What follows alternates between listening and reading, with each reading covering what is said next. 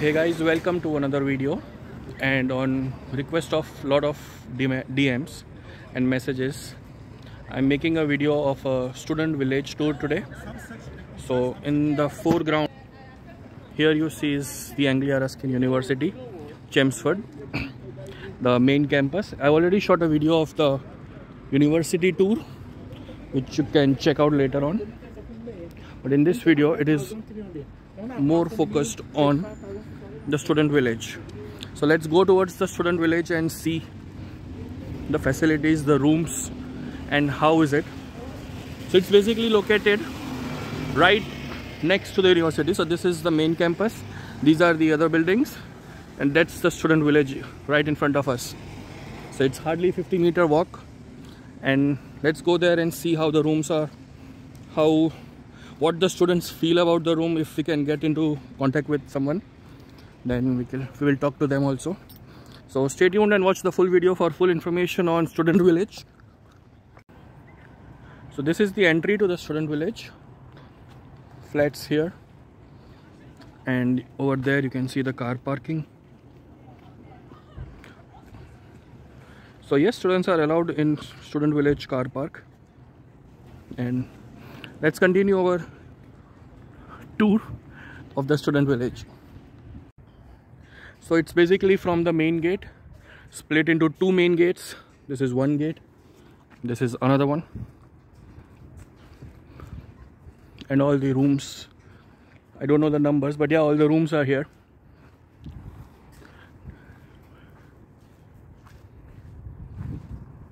And so right next to the gate is the laundry, student village laundry. I think it costs somewhere around £4. But yeah, there are coin operated machines where you can wash and dry your clothes. So that's one facility right at the gate. So after coming inside from the main gate, there are flats 79 to 85 right in front. A lot of parking space. Mostly students don't have a car, but yeah, there is enough parking space over here, if you can see, with rooms all around. And if you know what this is, then comment below if you actually know what is the purpose of this thing. I didn't know when I came to UK, but now I know. But if you know already, comment below what is this called or what is the purpose of this. So there's a nice, the weather is not good, but there's a nice garden and some sitting space where you can enjoy a coffee, space for garbage. So this is flat number 104, and let's try to go to the corner one, is 105, and let's see.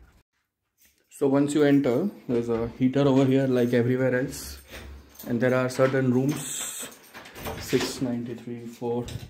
So basically I think there are 3 rooms on one floor, 695, 3 and 4. So we are checking one room of a student, taken permission already. So this is the room in the 5-room property. So it has all the basic things that you require for staying as a student. It has a nice decent single bed.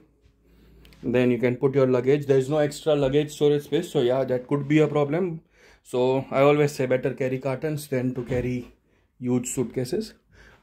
But yeah, these can be put below the bed also. But yeah, there's a decent bed, a nice study table, if you see, with some storage space here for your stationery, and some more storage space here for your toiletries or anything you can use for, and some information and advices from the university is also here. And then there is a big cupboard for your clothes or anything else that you might want to store. There is some space on top also, and obviously heater. But yeah, the best part, not the best part, but a good part is the atmosphere. You know, it's very nice and cold. The window is good, nice. sunlight is coming, you see here. But yeah, during some other time of the day there will be plenty sunlight, and there's a nice garden. You can just hang out or chill out with friends here. So that's a nice place. And all the rooms, they come with a attached toilet. It feels like you are in an airplane. It's pretty small, but yeah, you don't need much. You can take shower here, do your stuff here, and water. So that's a nice small attached toilet and shower space. It's little bit bigger than an airplane, but yeah, pretty much the same. So that's the room. And if you want to see how many rooms are there, so you can see here, there are a lot of rooms here. Yeah, so you can see the map. There are a lot of rooms. So let's go upstairs and see what other facilities are there in this 5-bed property, and try to talk to some student who has agreed to answer some questions or any queries that we may have. So let's go back and go upstairs. So coming upstairs, there are 2 rooms, 697, 696. There's a cleaning locker over here, I think, which has all your vacuum and mopping stuff that you need. And then this is the shared kitchen and dining space, which is very big for 5 people, I think. And it is fully loaded actually. You can see there's fridge, shared fridge obviously, but yeah, it's big enough for 2 people. Oh, sorry, 5 people. And then there is this freezer also, standing freezer. So yeah, and for cooking anything you like, there's induction hobs, microwave oven, kettle, and I think individual students will have locked cupboards for them. So 1, 2, 3, 4, 5. So 5 students, 5 cupboards for storage space basically. And then there's utensils and everything that you need in a kitchen basically to do basic or advanced cooking. And there are a lot of storage spaces, I think, for utensils and other things. Not a good idea to explore. Looks like it's locked or nobody is using it. But yeah, if you see, there's a decent kitchen, neat and clean. So I must say students are well maintaining the kitchen. And then there is dining space over here with some charges from the university, management plans and etc. for coffee and everything. And the best part again, as I said, from the window you can see the garden space that we came up from. And from this window also, I think pretty much the same view, parking and garden space. And then this is the kitchen. So now that you have seen the room, we have a student with us who stays downstairs in this same apartment. We saw his room just now. So let's talk to him and ask him your common queries that you have. And if you have any further queries, you can always comment below and I will ask him and get the answers. So let's start with the first question, which is most commonly asked. How much are you paying for it? Yeah, so I am paying monthly £550 a month. Okay. And how long is the contract? So it depends on the course. So I am doing masters in supply chain management and it is without placement. So I have 1 year contract. 1 year contract. Yeah. So you came in September. September. So your contract will be. So it started from 7 September and it's till I think somewhere around 25th of August till 2023. Okay, so 8, probably full 1 year. 1 year, yeah. And what are the payment terms like? Do you have to pay everything in one go or are there installments? So you can pay in one go and there are installments. Like it is not a monthly payment. So the university will take most of the amount in the month of October. Then Jan. How much? So roughly in October they took somewhere around £2,000. Okay, so 2,200 pounds. 4 months rent. Yeah, 4 months rent, right. Then Jan they will take somewhere around 1,500 pounds, 1,500 pounds. That's same amount in April. And then the last installment is in June, somewhere around 400 pounds. That's it. Okay, so roughly 4 installments, 1,500 to 2,000 pounds. So it's like paying monthly, but you're paying 3 months at a time. £550 a month. Do you think it is good amount that you are paying being in Chelmsford? And so there are positive sides, there are negative sides of it. So the positive sides are like, after I landed here in Chelmsford, like when I traveled from London airport to Chelmsford, I have never used a transport. Like I never went in a bus. Okay, since university is close, I got a job nearby in the city center, so everything is walking distance. So not a single penny on transport. So that's one benefit that I got. The rooms are nice, like for single person the room is comfortable, but yeah, there are some issues with like en-suites, like the washrooms are very small. So if a person for like Indian person, we have a big, we are comfortable with big en-suites, so that's the only problem. Rest it is, everything is fine, I think. Yeah, so if you are huge like me, you might find it difficult to fit in a small space to do your stuff.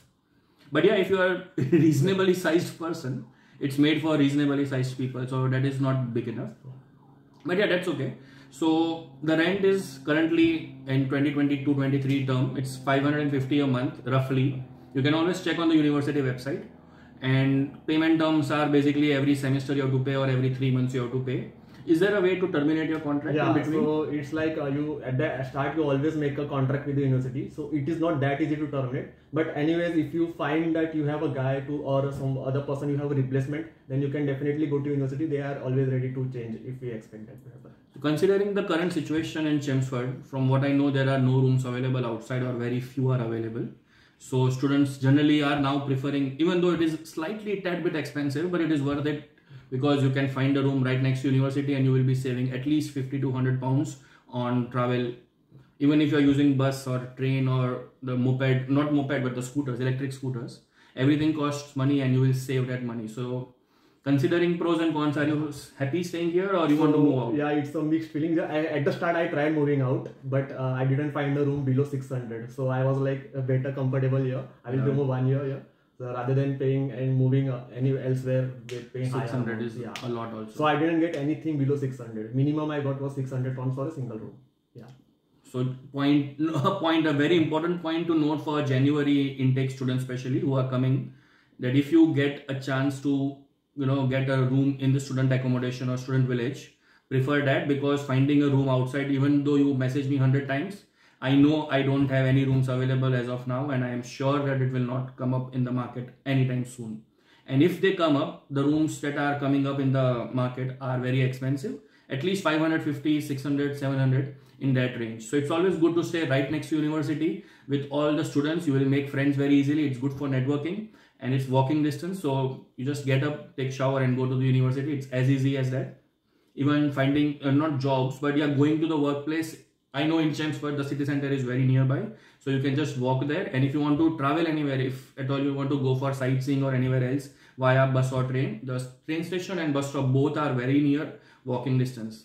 And the best part is I also stay very near, so if you want to meet me, you can just walk down to the lane and you can meet me anytime you want, or I come down to the university very often.